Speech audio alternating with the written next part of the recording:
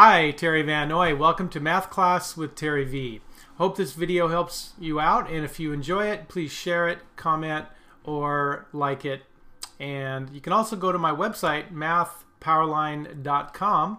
It's a math resource blog, lesson videos for students, and other resources for parents and teachers.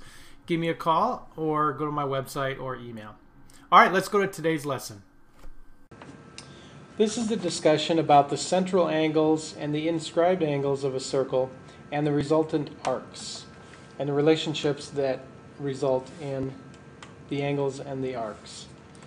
In any circle, you can go 360 degrees around as you rotate through. It's always 360 degrees. So when we talk about the arcs of a circle, it depends on how far around you go. So if I have an arc that results from going a quarter of the way around the circle, and I'm only looking at that part of the circle, I notice that that would result in a 90-degree angle. This angle inside, where the vertex is the center of the circle, is called an central angle. Now, the arc measure of that is 90 degrees. Notice it would be the same as the angle that created it in the middle. If I have an arc that goes from here to here, its central angle, say, is 120 degrees. The arc measure is also 120 degrees. So for measuring the arc degrees, it totally depends on what kind of central angle caused it. So let's look at some more examples.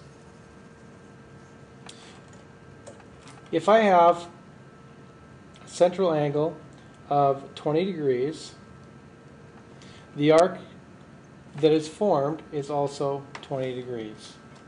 If I have a central angle that is 180 degrees, then obviously I'm going halfway around the circle, and that arc is 180 degrees. In that case, it's called a semicircle.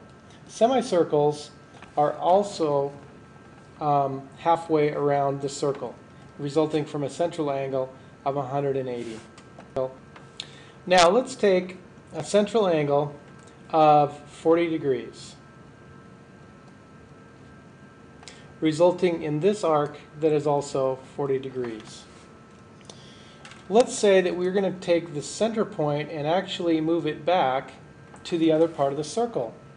What happens there is now we have an angle that still creates the same 40-degree arc, but the measure of that angle is actually 20 degrees, and this is called an inscribed angle.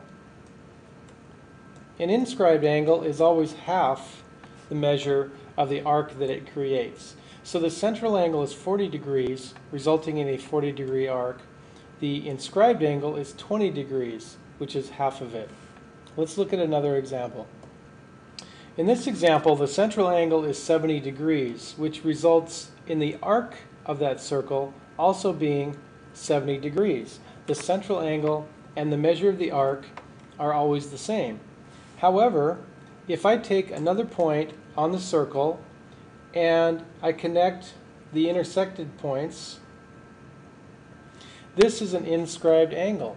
And if the arc is 70, then the inscribed angle is actually 35 degrees.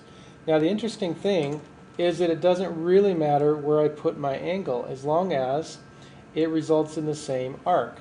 So this would also be a 35-degree angle, and this would also be a 35-degree angle. The inscribed angle is always half the measure of the arc. All right, there you have it. I invite you to go to my website now, MathPowerLine.com, or email me or give me a call. The way I work best with students is live online in my classroom. So if I can help you in any way, answer some specific questions, the first lesson with me is free as I show you how everything works.